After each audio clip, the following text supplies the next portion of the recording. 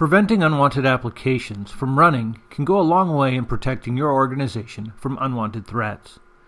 In this example, we'll use TeamViewer, a common collaboration tool. It may be that this organization has another approved collaboration tool, and for simplicity and security purposes chooses to block all others. Blocking TeamViewer in Falcon is simple. Simply navigate to the Configuration app and select Prevention Hashes. The organization has previously uploaded other hashes that may be of interest to my organization. We see TeamViewer is already in the list of applications. To select the application, check the box on the left. The current policy is set to no action.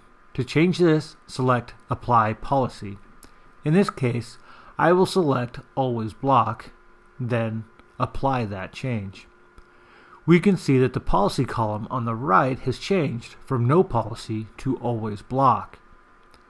Now that an action has been selected, we need to validate that our prevention policy has custom blocking enabled. To do that, navigate to the Configuration app and select Prevention Policies.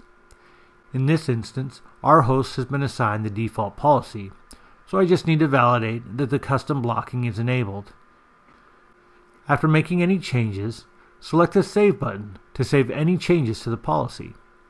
Policy changes may take a while before they are applied to the host, and if the host is offline, changes won't take effect until the agent reconnects to the CrowdStrike cloud.